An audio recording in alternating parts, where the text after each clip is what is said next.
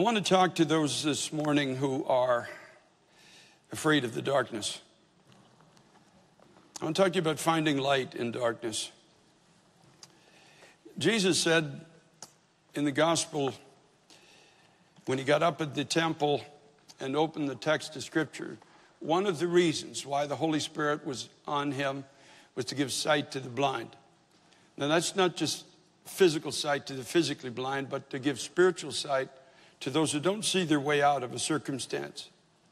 Life maybe for them has gotten so dark that they don't see a future. And that might be you today. You might be here and you're in a place of mental torment. You're in a place of persecution in your family. You're in a place in your work environment where you're being cast out as evil because you want to do things God's way. No matter what the situation is, the one thing I know for sure, that God promises light in darkness to his people. He promises to be a light to us, promises to give us strength that is not natural, it is supernatural. It comes from him. The power to be carried, the power to be strengthened by God Almighty himself. And so that's my prayer today for everybody who's finding themselves today in a position where you don't know how you're going to go forward. Or perhaps we will individually or collectively find ourselves there tomorrow.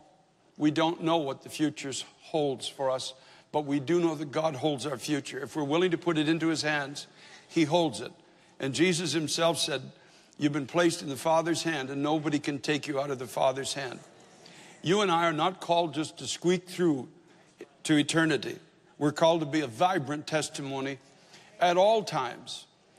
In moments throughout history where the gospel is in season and in moments where it's out of season.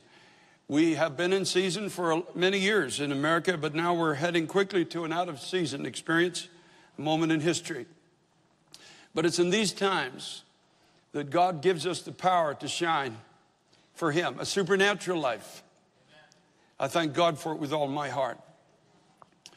1 Peter chapter 3, please, if you'll turn there with me. 1 Peter chapter 3 in the New Testament. Now, Father, God Almighty, Lord, all I can do is deliver your heart. You have to come, Lord, and quicken your word. You have to produce in us a desire to live for you.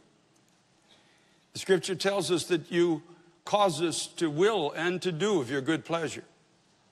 And so, Lord, we just cast ourselves at your throne this day, oh God, and I ask you in Jesus' name that you would stir every heart, mine included, to believe your words, to cherish and value the things that you speak to us in the text of Scripture, to not ever treat your words casually. God, you promised to give us oil for a darkened time. You promised to give us light to see a way out of our circumstance. And so, Father, I ask you in Jesus' name for an anointing of the Holy Spirit that will cause gladness in the people's hearts, will cause our hearts to burn for truth and give us a desire to walk in it in a new way. Jesus, Son of God, walk among us as your people. Come down with your presence, Lord, in the fullness of what that means. We ask you, Lord, for the full measure that we're allowed of your presence in this world at this time. Lift us, carry us. Cause your words to find a lodging place inside of every one of our hearts. Guide us and guard us into and through the future. I ask you, Lord, to deliver those that are oppressed. Give sight to those who can't see their way out of their present circumstance. Vanquish the powers of hell. Father, we thank you for it. As we sang today, we want to lift Jesus higher. And we bless you for it in Jesus' mighty name. 1 Peter chapter 3, beginning at verse 8. Finally, all of you be of one mind, having compassion on one another. Love as brothers, be tenderhearted, be courteous, not returning evil for evil or reviling for reviling, but on the contrary, blessing, knowing that you were called to this, that you may inherit a blessing. For he who would love life and see good days, let him refrain his tongue from evil and his lips from speaking deceit. Let him turn away from evil and do good. Let him seek peace and pursue it. For the eyes of the Lord are on the righteous, and his ears are open to their prayers. But the face of the Lord is against those who do evil. And who is he who will harm you if you be followers of what is good? But even if you should suffer for righteousness' sake, you are blessed. And do not be afraid of their threats, nor be troubled. But sanctify the Lord God in your hearts, and always be ready to give a defense to everyone who asks you a reason for the hope that is in you, with meekness and fear, having a good conscience, that when they defame you as evildoers, those who revile your good conduct in Christ may be ashamed. It's very, very important for you and I to understand the context of this book, 1 Peter. If we don't know the context of it, we can treat it casually, not realizing what was happening at this particular moment in history. Peter the apostle wrote this book under the inspiration of the Holy Spirit. He wrote it to believers in Christ who were beginning to endure opposition in the Roman provinces, where it would soon be an all-out persecution that would be sanctioned by the government of that day. The Roman historian Tacitus wrote about it just a few years after the event. It was the year AD 64. Rome was on fire. Rome burned for 6 days and 7 nights, consuming 3/4 of the city. The Roman experiment of social reengineering was beginning its failure and decay from within.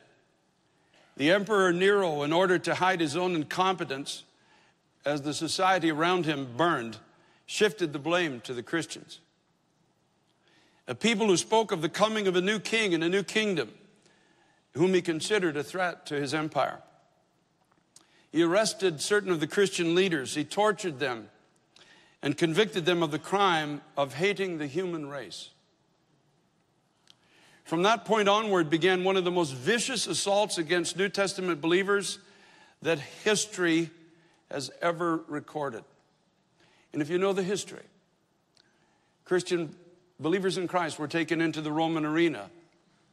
They were covered in wild animal skins and torn apart by dogs, men, women, and children. They were used as sport in gladiatorial games. They were impaled and set on fire to provide light at night in the king's garden. They were crucified. They were beheaded. One of the most vicious assaults ever in the history of humankind. It's very interesting to note that recently a very well-known and high-level politician in this country intimated that Christians are violating the rights of certain people by simply existing. In other words, we are the ones standing in the way of America's new social order. We are the modern-day haters of the human race, in their opinion. The Bible tells us that we're not to be ignorant of the times and seasons in which we're living, that we are children of light, and we're not to be children of darkness. In the Gospel of Matthew, chapter 25, Jesus warned of a coming day when people had no oil for their lanterns. It's not that they didn't have access to oil, they just chose not to bear it within themselves. And they could not see the bridegroom in the darkness that came upon the whole earth at that time, because in Matthew 25, Jesus is talking about the last days, just before his return. They couldn't see. They had treated the Word of God too casually. They weren't really serious about their walk with God, about their faith in God. They didn't fully understand that this is a supernatural life. It's not just an agreement with a set of facts that keeps us out of hell and guarantees us heaven. No, if you're in Christ, you become a new creation. The Bible says the old things are passed away, and behold, all things are become new. If you are indeed in Christ, you've made a conscious decision to turn from old ways of living, old ways of thinking, old ways of doing things. The Bible says, from the vain conversation received by tradition from your fathers. That means that whole society you came from that didn't know God. You made a conscious decision to turn from it and turn towards that which is God's destiny and purpose for your life.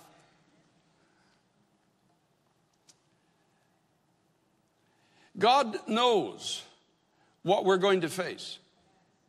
God knows what you are going to face. Now, there are collective times in society when the whole of society has to go through a period of being unappreciated, sometimes vilified, other times hated. God knows that.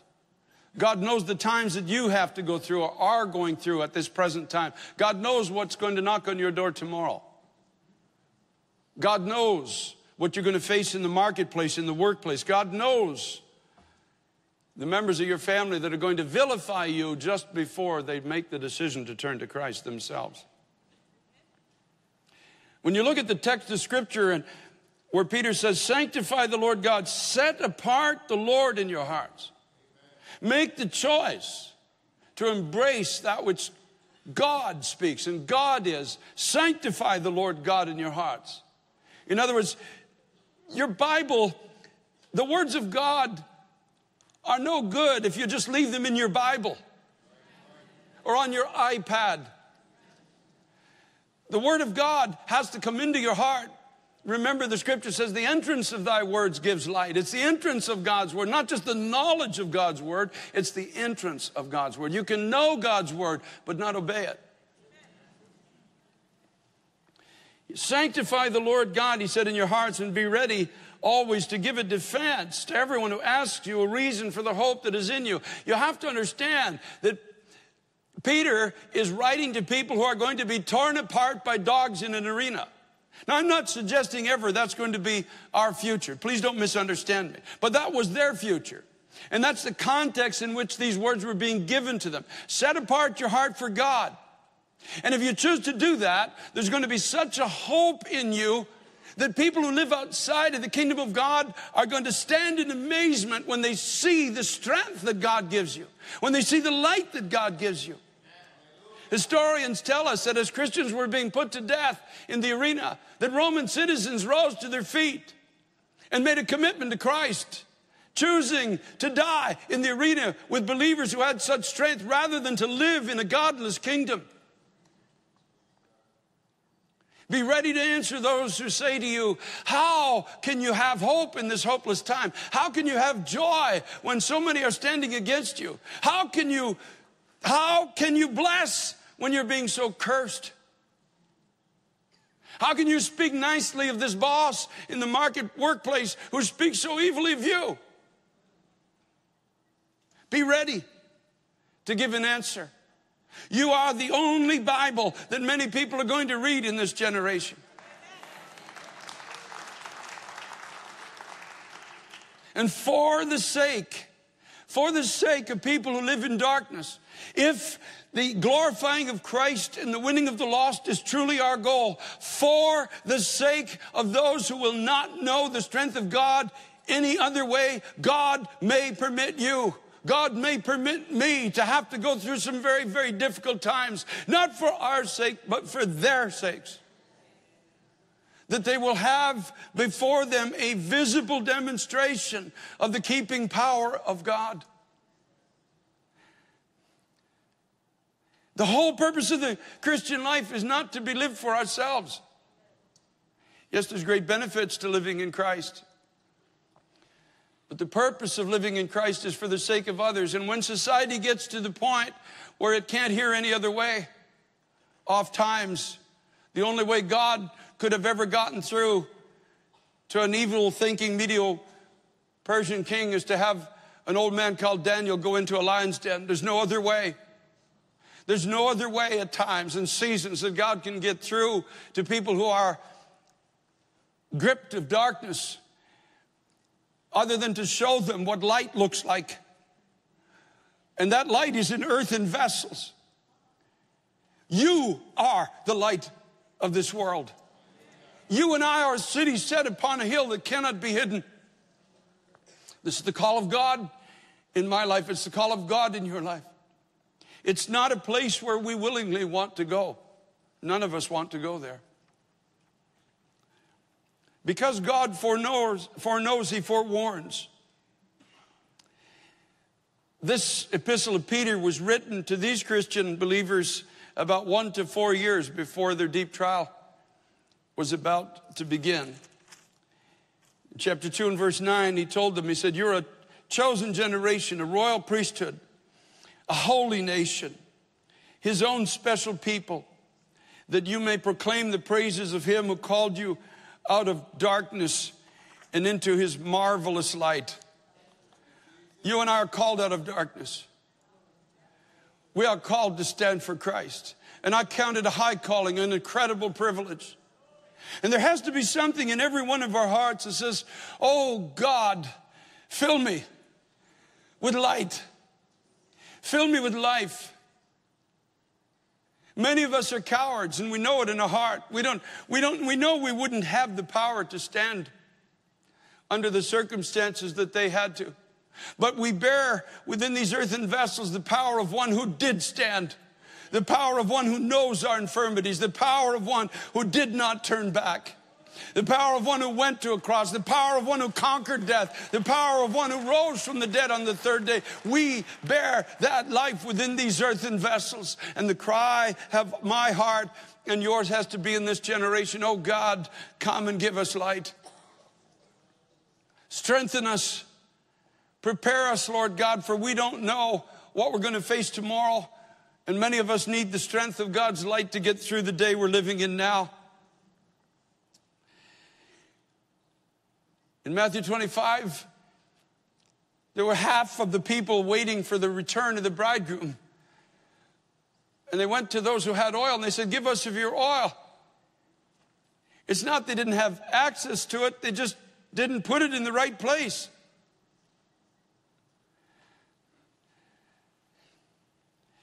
Psalm 101, if you get a chance to read it sometime in the future, God was clearly speaking to King David about a day coming in his life. Instead of David listening to the voice of God, he simply wrote down his defense against why the things that God was telling him would never, ever come into his life and he would never consider it.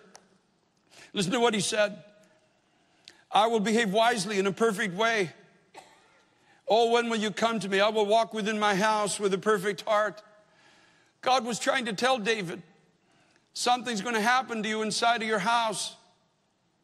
And instead of listening, instead of going to God, instead of saying, God, give me the power not to do this, he simply presented a defense. No, I would never do that. No, I would never walk with a deceitful heart within my house. Goes on to say, I will set nothing wicked before my eyes. I hate the work of those who fall away. It will not cling to me. A perverse heart shall depart from me. I will not know wickedness. And when you read it, you realize when you know how David sinned with Bathsheba, you know that God was trying to tell him, David, you're going to fall away. You're going to get lazy spiritually. It's going to be a time for kings to fight, but you're going to make a wrong choice and you're going to stay home. And when you should be in your chariot or on your horse, and you should be fighting for the honor of God in the earth, as you've done, David, all your life, you're going to choose to stay home. And in your spiritual laziness, you're going to get up in the evening and your eyes are going to fall upon something that's going to bring great harm to you and to your house. Instead of agreeing with God, instead of calling out and saying, God, be merciful to me, David responds by saying, I'll set nothing wicked before my eyes. I hate the work of those who fall away. It will not cling to me. A perverse heart shall depart from me. God was telling him, David, a crooked heart's going to get a hold of you. You're going to be turned into a man you never believed you would ever be. You're going to put a note, David, in the hand of one of your faithful warriors, and you're going to send him to Joab, the captain of your army, and you're going to have him put one of the most faithful men, a mighty man of God. He was listed among the mighty men of God. You're going to have him put in a place where he's going to be killed. The sweet psalmist that once fought for the glory and honor of God in Israel. David goes on to say, whoever slanders his neighbor, I will destroy him. Whoever has a proud look, I will not endure. God was telling him, David, you're going to speak against your neighbor. And in pride, you're going to come to the point where I'm not going to be able to speak to you anymore. David goes on and says, he who works deceit shall not dwell within my house.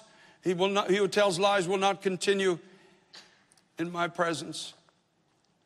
You see, the point is, the oil was available. The oil was available, but he couldn't hear it. He wouldn't hear it. He chose to do things his own way. And I plead with you with all my heart, I don't know what tomorrow is going to bring. I really don't know. But I know you're going to need oil. And I know the time of arguing with God is over. The time of justifying lifestyles that God says are not right is over. The time of being in relationships that you shouldn't be in is over. The time of being spiritually lazy is over. You have to go and get oil now. That's why when they came to those that had oil in Matthew 25, and they said, give us of your oil. And the response was, we can't. It's not ours to give. You have to go and get it for yourself. You have to get into this book and you say, God, let these words become my value system. Let them become my life. Let them become my heart. Let them become everything that I am. Let my thoughts be wrong and let yours be right. God, order my steps in your word. Order my steps. Stop me from justifying wrong. Don't let me do it anymore. And even David's son went on to do the same thing. When you think of how God was trying to speak to Solomon, it's stunning when you read it. If you get a chance later, read all of Proverbs chapter 2 and Proverbs chapter 5. God was trying to speak to this man. He's writing it down, but he's not ingesting it. You can go to all the Bible studies you want. But if you're not willing to ingest the Word of God, he says, listen, my son, he says, pay attention to my wisdom. Now, Solomon is writing it down because God's speaking it to him. He's calling him my son, and he's writing it down, but he's not going to obey it. Lend your ear to my understanding, that you may preserve discretion, and your lips may keep knowledge. For the lips of an immoral woman drip honey, and her mouth is smoother than oil. But in the end, she's bitter as wormwood, sharp as a two-edged sword. Her feet go down to death. Her steps lay hold of hell. Lest you ponder her life, the path of life, her ways are unstable. You do not know them. Therefore, hear me now. My children, do not depart from the words of my mouth. Remove your way far from her. Do not go near the door of her house, lest you give your honor to others and your years to the cruel one. Lest aliens be filled with your wealth and your labors go to the house of a foreigner. And when you mourn at last, when your flesh and body are consumed, and say, how I have hated instruction and my heart despised correction. I've not obeyed the voice of my teachers, nor inclined my ear to those who instructed me. I was on the verge of total ruin in the midst of the assembly and the congregation. God was trying to tell Solomon, you're going to make allegiances with foreign powers. And in order to seal those allegiances, you're going to take wives from foreign kings into your court. And they're going to turn your heart. And in the end, you're going to build buildings that lead people to hell. And he wrote it down. Isn't it amazing? He wrote it down, but he couldn't embrace it. We can write the scripture out by hand, but it makes no difference if we're not willing to embrace it. For the strength of God comes to you and comes to me when we open this book and say, from this day forward, these are my thoughts. From this day forward, this is my value system. This is my guide. And I'm not going to argue with the Word of God. I'm going to do what the Word of God says. And I'm going to trust God for power to do it, because I can't do it in my own strength. Peter said to the Christians of this time, in chapter 4, verse 12, do not think it strange, beloved, concerning the fiery trial which is to try you as some strange thing happened to you. Rejoice to the extent that you partake of Christ's sufferings, that when his glory is revealed, you may also be glad with exceeding joy. If you're reproached for the name of Christ, blessed are you, for the Spirit of glory and of God rests upon you. On their part he is blasphemed, but on your part he is glorified.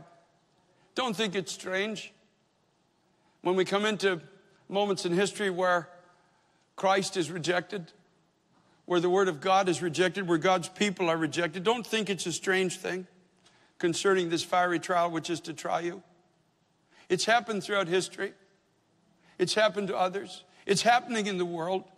You see, these words mean a whole lot more maybe to Christian people in Syria today than they might to you and I this morning. People who 10 years ago maybe felt they were living in relative peace in an environment, in a sense, that tolerated them, allowed them in measure to practice their religion, somewhat religious, somewhat a secular society. And suddenly they're fleeing for their lives, crossing a sea in rubber rafts, many of them drowning, trying to make the journey to get to a place where their children can live in safety. And how do you think they feel when they read these words? Think it not strange concerning the fiery trial which is to try you, as though some strange thing happened to you. It's not strange that this world turns on Christ and on those who follow him. Chapter 4, verse 4 says, in regard to these, they think it strange that you do not run with them in the same flood of dissipation, speaking evil of you. They speak evil of us simply because we won't bend with the new norms of society. We can't. If the Word of God is our guide, we can't bend to it.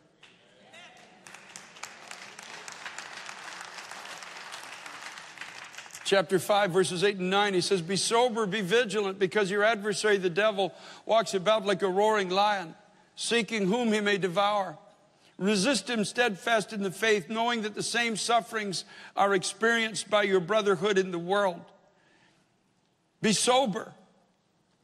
Be careful.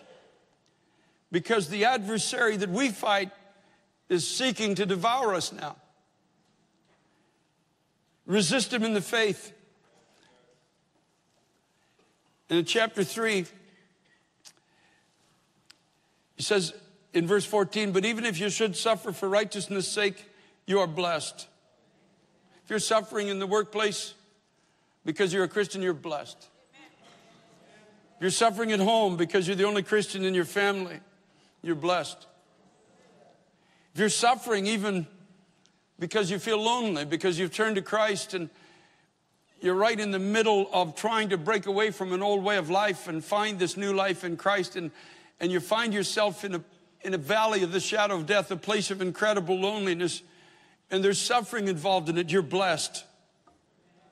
And do not be afraid of their threats, nor be troubled. Do not be afraid of these voices of the roaring lion that comes against you, telling you you're a loser, telling you you're making a mistake, telling you you're too extreme, telling you, why don't you just bend and bow like everybody else? Why do you stand firm in the workplace when everybody else is caving in? Why do you bring all this trouble on your own head? But sanctify the Lord God in your hearts and be ready to give a defense to everyone who asks you for a reason for the hope that is in you. Set your heart apart and say, I'm going to live for God. I know what this is like. I was a time in my former secular employment where I was all alone. I was all alone. And the threats were numerous. And they were public. And they were vocal. I remember the day when one of my superiors, an advanced superior, walked into the office where I was, sitting with other men that I was working with, pointed his finger right at me and said, we're going to get you. We're going to get you. But I had sanctified the Lord God in my heart. And I had made a decision. I had written it on a sign and hung it over a tree limb in my house in the country. It said, choose you this day whom you're going to serve. But as for me and my house, we will serve the Lord. Choose you this day.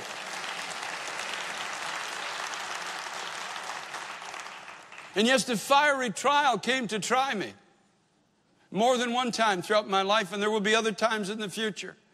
But God gave me a supernatural strength. I remember one time I was called into an office of a superior, and he was so mad at me, he was literally just spitting at me across the desk. His face was red and flushed, and he was angry. And he was telling me, this is not an evangelical association that you're part of. And I want you to stop speaking about Jesus Christ. I want you to shut your mouth and just do your work. And you had better listen to what I'm saying. And when he was done, he says, now what do you have to say for yourself? I looked at him, I said, you need God in your life, sir.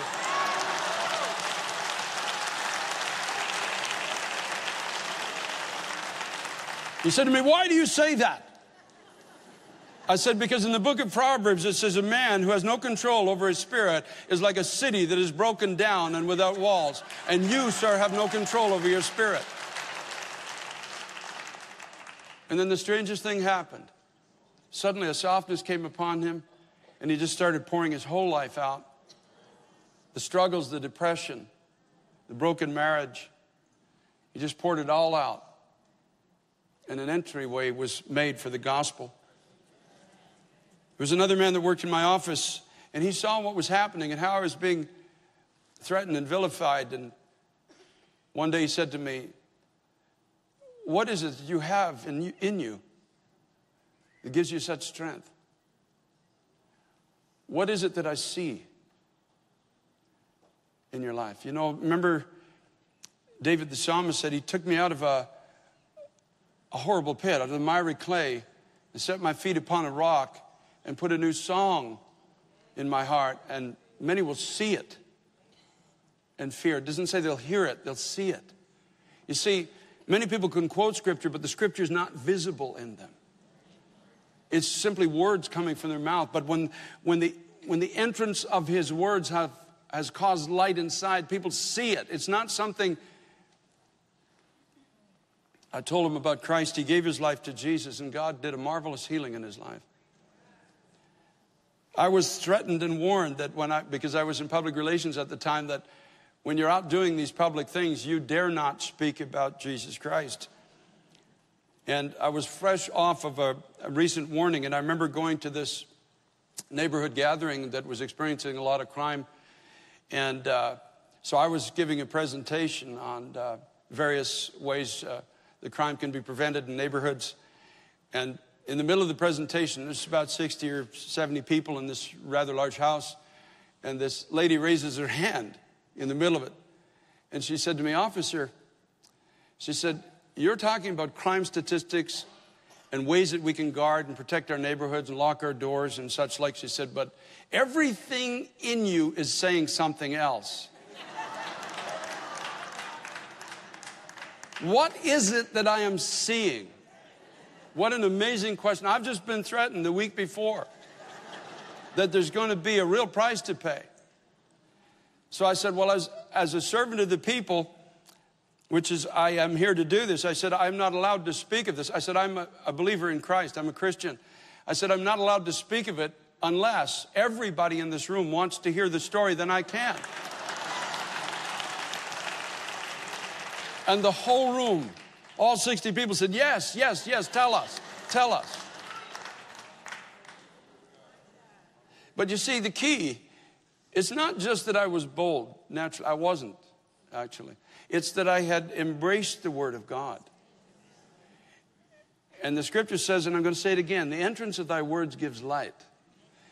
This wasn't just something to learn. It was not just a suggestion. This was right thinking according to God. This was right living according to God. This was what my future is supposed to look like according to God. This was strength according to God. This was oil in my lamp for darkened times according to God. This was God being willing to work his miraculous power inside of any vessel. No matter how humble our beginnings, no matter how disadvantaged our position has been in society, no matter how many voices were roaring at us and telling us you'll never amount to anything. This was God saying, I will make you what I've destined you to be. You will be what I've called you to be. And you will do what I've called you to do. And you will have light in darkness. And you will have strength where you used to have weakness. When we make the choice to say, God, touch me with your word. I'm not looking just to come to church to be pacified in my sin. I'm not looking just to get over the guilt feelings of my past week. and go out the door and do it all over again. I'm looking for the new life that you promised me in Christ. I'm looking for that abundant life. I'm looking for you, Lord Jesus, to glorify yourself through me and do it in a manner that people will see it. And they will fear God because they will know that there is a God when they see it. And they will know there's one before whom they one day have to stand and give account of themselves. They will know because they have a testimony standing before them. Be ready to be filled with hope when everything seems to be against you. When people ask you, why? How can you stand? How can you sing? How can you smile? How can you be kind in everything that you're having to go through? Your only answer is going to be, because I have found the light of Christ in my heart. Peter gives finally some very simple instructions in our opening text today. Simple things to get light. Finally, all of you be of one mind. Have compassion for one another. Love as brothers. Be tenderhearted. Be courteous. Not returning evil for evil or reviling. That means evil speech for evil speech. But on the contrary, blessing. Knowing that you were called to this, that you may inherit a blessing. How do I get oil? I forgive. And I choose to be kind even when people are unkind to me. Not easy, but not impossible in God. I'll tell you, there were times when I was a young Christian that only a holy hand reaching up from inside and pulling my tongue back kept me from saying what I wanted to say.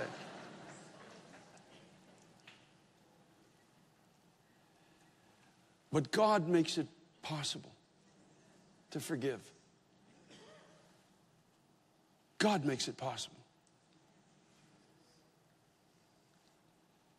And he would love life and see good days. Let him refrain his tongue from evil and his lips from speaking deceit. You know, we're living in a day when there's just, I want to go to heaven soon because I can't handle the speech anymore. I can't even watch the news. The evil speaking is just becoming so commonplace now that people don't know what they're becoming. They have no idea what they're becoming. And the prayer of my heart is, God, don't let me go there. Don't let me start speaking the way they speak. Especially now that we're in an election season. Folks, I want to tell you something. The problem in America is not Republicans or Democrats or Libertarians or Independents. The problem is we've fallen away from God as a society. That is the problem. So I don't want to be part of the evil speaking. It doesn't mean I'm stupid. It doesn't mean there are not issues to discuss. But you and I will know when it's turned from just discussing into evil. Let him seek peace and pursue it, for the eyes of the Lord are on the righteous and his ears are open to their prayers. And here's our answer. I've chosen to speak truth. I've chosen to turn from evil. I've chosen to do what is good. And God hears my prayer. When I ask him for help, he gives me help. When I need strength, he gives me strength. That's what it's all about. God hears my prayer. And God will give me strength, and God will be my light. God will be my heart, and God will be my hope. Ask him today for the strength that you need now. Don't put it off till tomorrow. Ask him for the strength that you need to turn from what you know isn't good. Ask him for the strength to love his word if you don't love it. You might be afraid of hell and you don't want to go there, but you really don't love the word of God. It's not changing your character. Ask him for the strength. Because my brother, my sister, we're going to need oil. And if you're in a darkened place now, don't be afraid to ask God for the strength you need. You can't do it on your own. You can't stay in that marriage in your own strength. You can't get out of that other relationship in your own strength. You can't stop this practice in your own strength. You can't love people that you've started to hate in your own strength. You can't become kind when they're unkind to you in your own strength. There's no way to do it apart from the Spirit of God. Jesus said, the Father seeks such to worship him. Those who worship him in spirit and in truth. In other words, they have embraced the truth of the Word of God, and they are trusting the Holy Spirit to make that truth a reality in their lives. They're coming into the house of God like you and I are today and saying, Lord, I am not what I'm supposed to be, but I know what your word tells me that I will be. And so I'm trusting you, Holy Spirit, to produce this fruit in my life. And I'm going to worship you, God, with all my heart. And I'm going to thank you that you're going to change me from image to image and glory to glory, even as by the Spirit of God. That you're going to make me kind. You're going to give me a forgiving heart. You're going to give me the power to speak good when others are speaking evil. You're going to make me a testimony of righteousness. And you're going to do something so powerful in me. The people in the workplace, in my apartment, my neighborhood, my home, and my own family are going to look at me and say, give me a reason for the hope that is in you in the days that we're living in. Give me a reason. And what the devil intends for evil is going to turn to a testimony for Christ. Thank God, thank God, thank God.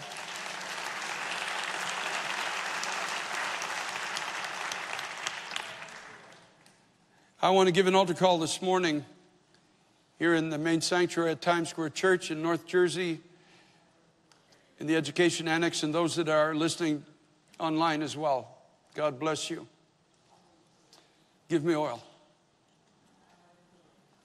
We're going to worship at this altar for 10, maybe 15 minutes even. But let it be the cry, because you know your circumstance. You know where you can't see a way out. You know where you can't, your eyes don't see a way forward. Your heart can't find it in your own natural strength. But if you will turn to God with all your heart, he'll give you the way out. He'll give you a song in the midst of your darkness and a testimony where you should be swallowed by despair. For those suffering from depression, I want you to come. We're going to pray for you. And we're going to pray, say, God, give us oil. Give all of us oil that we may see light in our darkness. This is a sober and a serious altar call this morning.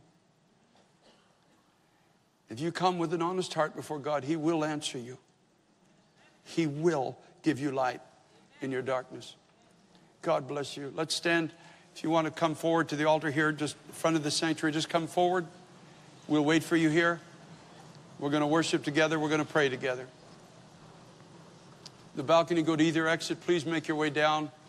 In the annex, you could step between the screens. But just make your way here. God, give us oil. Give us light in our darkness. In Jesus' name.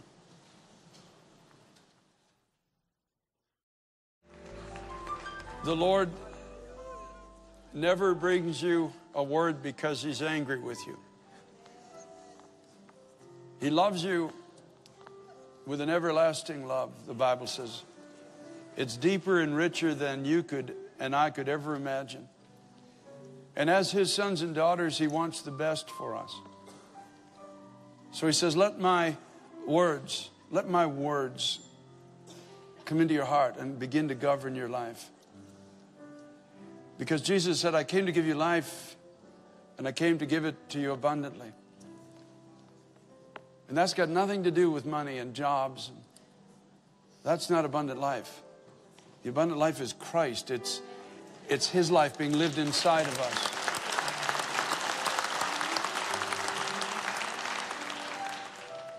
Would you pray just a simple prayer with me?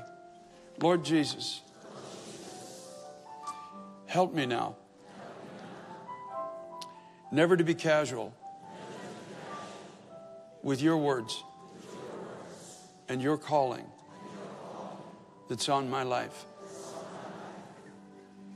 The Bible tells me that when your words find a place in my heart, it brings light into my life.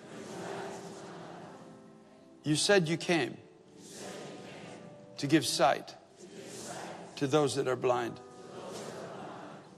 So help me to see the divine purpose, the eternal purpose for my life. Make me a light on a hill that cannot be hidden. And even in my weakness, give me a song of praise to you that can be seen before it's heard. Thank you, Lord, for the knowledge that you always choose the weak to confound those things that stand in their own strength. And you've chosen me because you love me. I love you, Jesus. Thank you for speaking to my heart every day. In your precious name. Amen.